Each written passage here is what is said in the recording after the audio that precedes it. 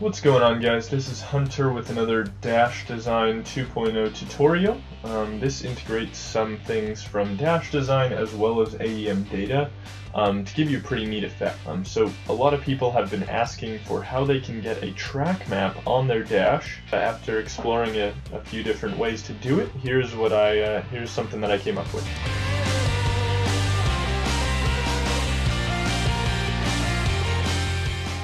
Using the AEMdata software, we can create a track map and get the latitude and longitude coordinates.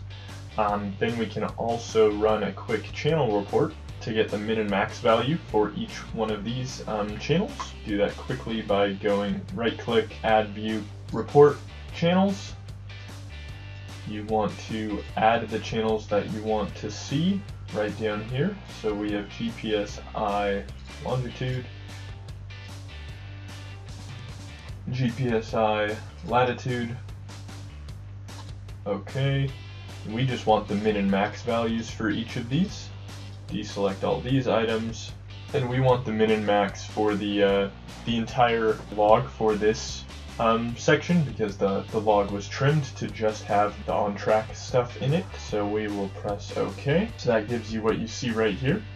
What you can do is you'll use your favorite screenshotting software, and you can take a screenshot of the track map here, and you want to make sure you do right up to the edges, something like that. Save it as a name, so here I saved it as Button Willow Test. Then we'll move into Dash Design. So moving over to Dash Design, we can import the image. So we'll go over here, import graphic. I've already done that, and you can see the graphic here. These two were two different tests in different resolutions. I decided to go with a little bit higher resolution of 300 by 300. Once that image is imported, we can then go to the screens. You'll create a new crosshair gauge on screen, which is what I have done right here. I'll delete that one. So on this crosshair gauge, you want to add the image that we imported. Press OK. Your X input will be the GPS channel for longitude. Your Y input will be the GPSI channel for latitude. Then you'll input the min and max values for both the X and the Y axis that you got from your data log. So then once those are in, I configured a red dot with size 10 round. So once these min and max values and the longitude and latitude are configured, we can go ahead and test this in the simulator just by jumping over here. Make sure you are connected to the AEMdata log so you can see the simulator here update as I scroll through the data log. Then if we go ahead and run the simulator, we'll jump to screen 3 where I have that set up. So here you can see the red dot on the track map on the dash, and this is just what it will look like if it was on your screen.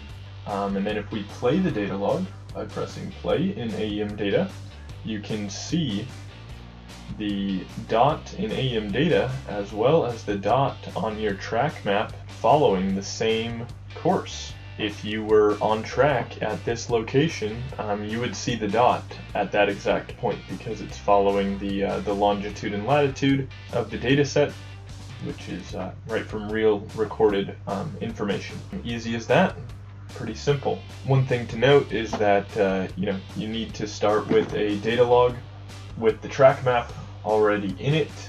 That can make this much easier. The track map generated by AEMdata, easy to screenshot, easy to import. You could even do a different track on different dash pages.